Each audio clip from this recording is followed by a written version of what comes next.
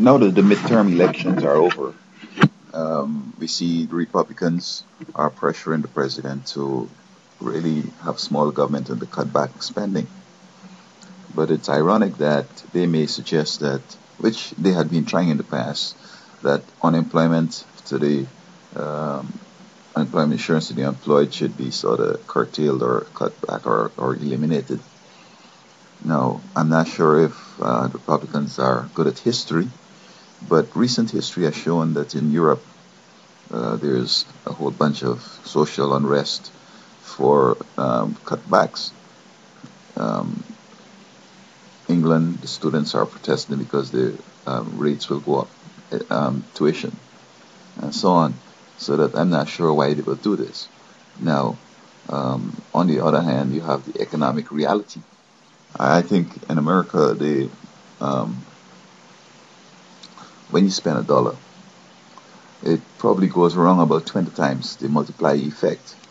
So that even if it goes wrong 10 times and you spend $1 and it generates $10, then if your tax rate is about, um, let me say, 25%, it means that when you spend $1, you're getting back $2.50 in taxes. Now, it may not be as straightforward as this since people are doing it, planning and they try to cover various gains and with loss and they try to, come out benefiting themselves more. It's not straight that the tax goes.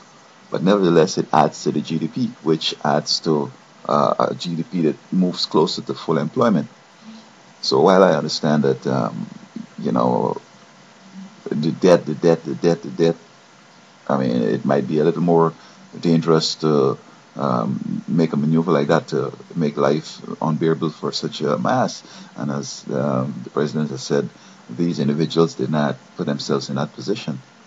And I don't want to expand this further, but just to say that it's funny that individuals would want to cut out unemployment insurance when they're impeding, um, efforts by the president to have a stimulus that would work. I mean, when the stimulus came out and they talked about shovel ready, I thought they would have been fixing the bridges and the highways across the country.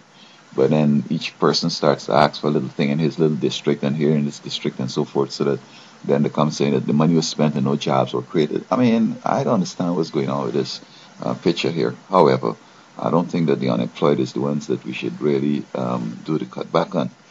Perhaps we should raise taxes on the rich folks and let the unemployed basically ride this out because again it has a positive economic spin, plus we're going to get back that money more in tax. You see, I often wonder why even the states and the county governments and the city governments are laying off people because, okay, you are short probably about $1 billion and you lay off enough people to cover that billion. But then next year it will be $1 billion. You're going to be short. You're going to be short $4 billion. So why not just hold, your spending steady, or perhaps increase it a little more, and be efficient in collecting your taxes? I mean, these are things that folks should look at. So we need to create the jobs and stop the foreclosures, and then things are going to improve. So I don't think it's a good idea to really put these folks who are not working on the on the soup kitchen lines.